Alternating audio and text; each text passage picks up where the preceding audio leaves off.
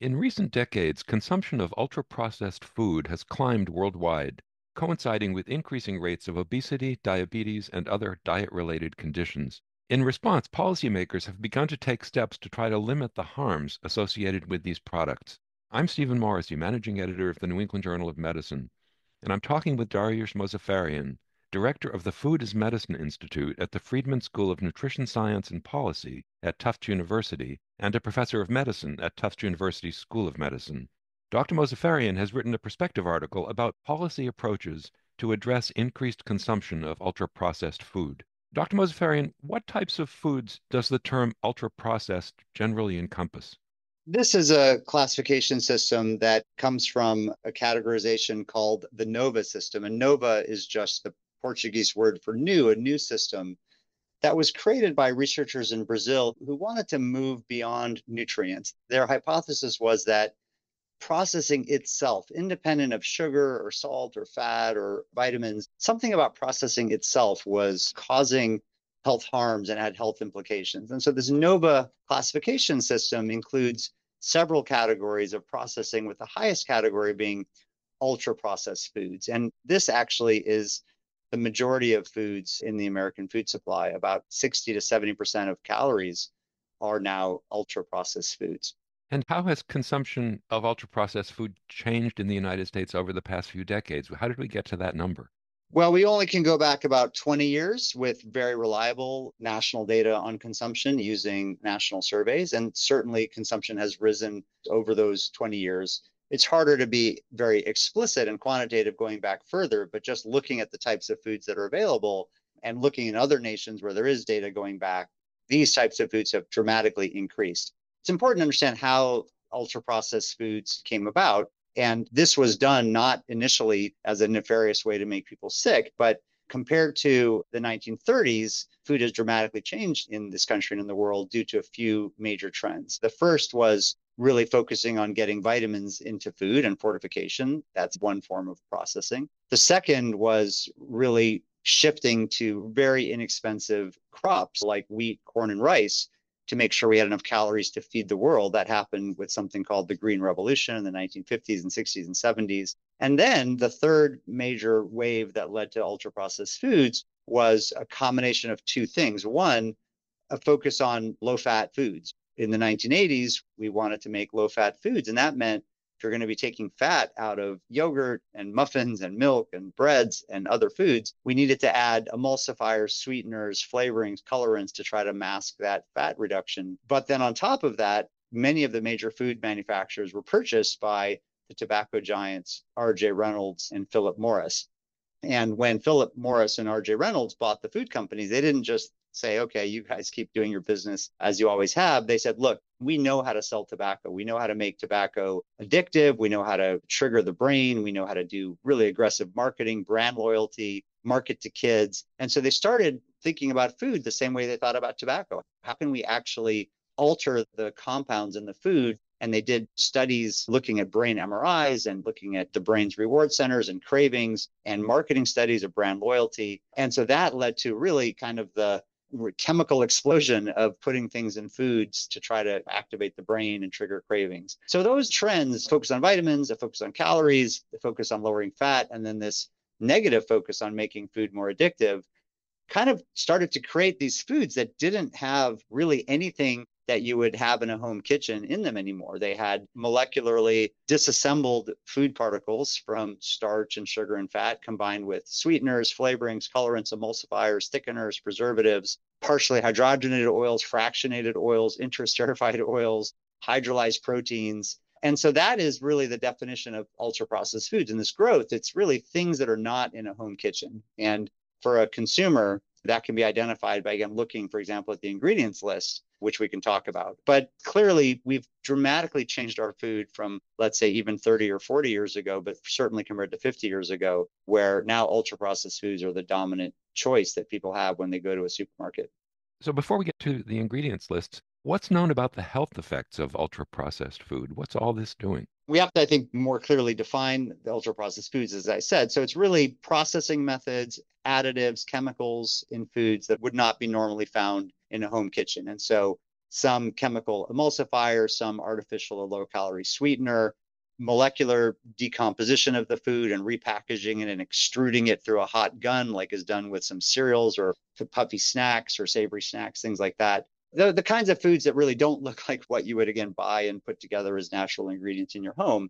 We know as a class that these foods are linked to poor health. There have been now over 80 studies from around the world, long-term observational studies, showing that people who have more calories from ultra-processed foods versus less have higher risk of obesity, diabetes, cardiovascular risk factors, cardiovascular diseases, cancers, even potentially outcomes like poor mental health, mood disorders, inflammatory bowel diseases, and even all-cause mortality. Now, those are all observational studies, which have their own limitations, but there have been two very well-done short-term randomized trials, one in the United States, one in Japan, that show if you have a diet that's ultra-processed versus a diet that's minimally processed, even accounting for nutrients like fat and sugar and salt and fiber, if you have diets that are ultra-processed versus minimally processed, people unconsciously eat many more calories on an ultra-processed food diet, up to 300 or 400 or 500 more calories per day, and they gain weight without even thinking about it or noticing. And in contrast, when people eat minimally processed foods, they eat less without even thinking about it and lose weight without even thinking about it. So if you put together all those observational studies plus those trials, it's very clear that on average, ultra-processed foods are causing health harms. The $1 trillion question, or maybe the $10 trillion question, is which specific characteristics of ultra-processed foods are causing these harms? Is it every possible defining factor, or is it just a handful of key defining factors? Because then we could know to avoid those foods and we could fix those processing methods. And then secondly, very closely related to that, are all classes of ultra-processed foods the same? Is an ultra-processed cereal have the same health effects as an ultra-processed yogurt, an ultra-processed bread, an ultra-processed soda, or are they different? And we're starting to get to some of the answers to those really important questions. And then getting back to the ingredients lists, if a consumer is trying to identify these foods, what additives on the lists are indicative of a food's being ultra processed? This is a almost impossible task for the average consumer, unfortunately, right now, because if you just look on the ingredients list and use kind of the grandmother rule of, let's say, is this an ingredient that I recognize that my grandmother would have used in cooking and I don't recognize the word, that could help get you there. But for example, many fortified vitamins have names that are difficult to recognize for people, like riboflavin or some other vitamins. And adding vitamins doesn't make a food ultra processed. And other more natural ingredients could also have unusual names. And then some additives that could be harmful might be hidden behind more natural sounding names. And a great example of that is processed meats that in the United States are allowed to put uncured or made with no added nitrites, but are actually made with fermented celery juice or beet juice, which are loaded with nitrites. And so they have tons of nitrates, and I would consider that an ultra-processed food. And so it's actually very hard for the consumer. And so this is one of the challenges. I think big picture, a consumer can step back and look at a cereal that has unnatural colors and unnatural flavors and all kinds of unnatural, not common sugars, or snacks or sodas, and say those are ultra processed. And then, of course, go to the fruit and vegetable pick of the store or pick up poultry or eggs and milk and know that that's not ultra processed. So big picture, I think consumer can tell, but we're in a tough spot. And so this is where labeling policy really matters. I think we need to start to help consumers with dietary guidelines, with potentially labeling, with other ways to really help identify ultra-processed foods. So in terms of health effects, are there differences between different categories of ultra-processed food? This is an active area of research, but so far the evidence suggests that not all ultra-processed food categories have the same harms. And so the types of ultra-processed foods that are particularly linked to adverse health outcomes include sugar-sweetened beverages and beverages with artificial sweeteners, processed meats, ready to heat and ready to eat meals, savory snacks, candy. Those ultra-processed foods are particularly linked to harm. A lot of other ultra-processed food categories are more heterogeneous. It probably depends. For example, cereals. If you have an ultra-processed cereal that's very high in whole grain and some other beneficial compounds, it's probably not bad for you and could even be good for you compared to an ultra-processed cereal that's all sugar and starch. And then interestingly, some categories like ultra-processed yogurt and ultra-processed whole grains, despite their ultra-processing, are still linked to health benefits, suggesting that the positive attributes of those foods, the yogurt or the whole grains, are still outweighing the negative aspects of some of the processing. And then what are the mechanisms that underlie these effects? This is an area of active research. Clearly, there are negative effects of starch and sugar and salt, sort of the three S's: starch, sugar, and salt in ultra-processed foods. But as I've mentioned, even independent of nutrients, there are harms of ultra-processed foods. So beyond the starch, sugar, and salt, I think one of the really important negative features of ultra-processed foods is their loss of natural intact food structure. When you don't have the natural food structure, when foods have been molecularly disassembled, you get rapid digestion in the gut, which lets nutrients like glucose and other nutrients flood the bloodstream and causes all kinds of negative counter-regulatory responses. But you also, in addition to flooding the bloodstream with excess nutrients, you actually starve the large gut microbiome, because without natural intact food structure, not enough nutrition gets to the gut microbiome. And so you have this double hit of too much nutrients to the body and not enough nutrients to the gut microbiome. A third feature of ultra-processed foods that is causing harm is what they've lost. They've lost fiber, polyphenols, vitamins, minerals, other bioactives because of the processing.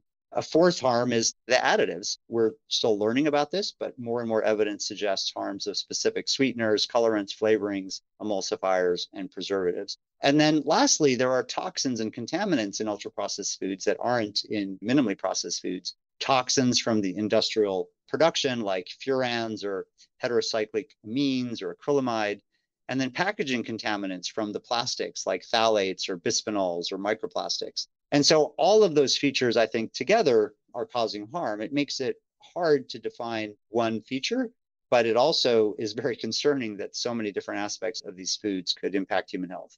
And as you say in your article, policymakers have begun to respond to increasing public concern about these ultra-processed foods. So what policy actions have been taken at either the state or the federal level? So there's many, many things that are happening, and it's greatly accelerated in the last couple of years as we've really started to understand the impact of these ultra-processed foods on our health, particularly the obesity epidemic, although they have many other health effects. And there's things going on at the state level, at the federal level, and also internationally. And so the types of policies that have really been happening around ultra-processed foods are across 7 categories. One is taxation. So sugar-sweetened beverages and candy are 2 obvious ultra-processed foods generally, although you could have a totally natural sugar-sweetened beverage or totally natural candy, but that's pretty unusual. Most of them have a lot of additives and artificial compounds in them. And so multiple US localities, cities, counties, and more than 50 nations around the world have taxes on sugar-sweetened beverages. 19 states now have taxes on candy. There's taxes on junk food in Hungary and Mexico, for example. So taxes is one way to deal with ultra-processed foods. In California, for example, there's an executive order from the governor to deal with ultra-processed foods, and I think taxes on some of these items might be one of the recommended policies. A second policy domain is labeling. As I mentioned, most consumers have a lot of trouble identifying these foods, and so there are labeling initiatives going on. In Mexico and Argentina, for example, there are black box warning labels on the front of the package for artificial sweeteners, which would define an ultra-processed foods. The United States does not have that, and I think that would be very helpful if we had an ultra-processed food front of pack mandatory label, and the FDA does have the authority to do that. School meals is also something where there's a lot of action in the United States. New York City, for example, a few years ago, created new school meal standards, eliminating partially hydrogenated oils and processed meats. And there's a Texas bill and other bills in many states around the country just introduced in the last year to ban ultra-processed foods in school meals. And so that's, I think, going to happen. We're going to have some states that are banning ultra-processed foods in school meals. There's also interest in eliminating ultra-processed foods from federal food programs, from federal nutrition programs like SNAP, or the program that used to be known as food stamps. 3 or 4 states already have approved demonstration waivers to test removing sugar-sweetened beverages, drinks with artificial sweeteners, or candy from SNAP benefits. The USDA has approved those. And there's at least another 10 states that are actively considering this. So how can they start to get rid of some of these categories of ultra-processed foods from federal food programs? Another very important element of this could be what governments buy or what companies buy. Companies, the government buy a lot of food for their cafeterias, the military buys food, this large area of sort of procurement. And right now, there's no really active plans for this, but this could really change incentives for food manufacturers if governments large companies said, we're no longer going to purchase ultra processed foods for our cafeterias, for our vending machines, for our other food service. And then the last two areas of policy, which are under active consideration, are really more kind of direct regulation. One is, how do we actually regulate these additives and eliminate these additives from the food supply? The United States has a very different regulatory framework than Europe or Canada or England or Australia or New Zealand or other similar countries, where we basically, in the United States, we let food companies put whatever they want in food as long as they themselves denote it to be safe and have done their own studies and not even publicly notified the FDA. We kind of let the wolves guard the henhouse. There is movement to change that, and the Secretary of Health and Human Services has directed FDA to try to close this loophole. And while we're waiting for federal action, many, many states have laws banning specific additives that define ultra processed foods from foods. And so California has led the way. They have 7 different dyes and compounds banned. But there's now 20 states around the country that have bills that have passed or actively being considered. And so I think with all the states taking action, the federal government's going to take action. We're going to have a very different regulatory framework in just a few years around these additives in food. And then the last domain is around marketing. It's very hard to restrict all marketing of ultra processed foods in the United States because of the First Amendment, the right to free speech for companies. But there is very good evidence that young children less than, let's say, age 8, can't really differentiate advertising and marketing from regular programming. And so for them, marketing is actually deceptive. And so the FTC, the Federal Trade Commission, could ban ultra processed food marketing to young children. And other countries have done that. And so Mexico, Argentina, some other countries have banned ultra processed food marketing to children. So those are all really active things going on. And I think the average researcher, clinician, patient, member of the public has probably heard of these things and knows about these problems, but the pace of policy and the potential for policy to really take on ultra processed foods is pretty remarkable. Thank you, Dr. Mozaffarian.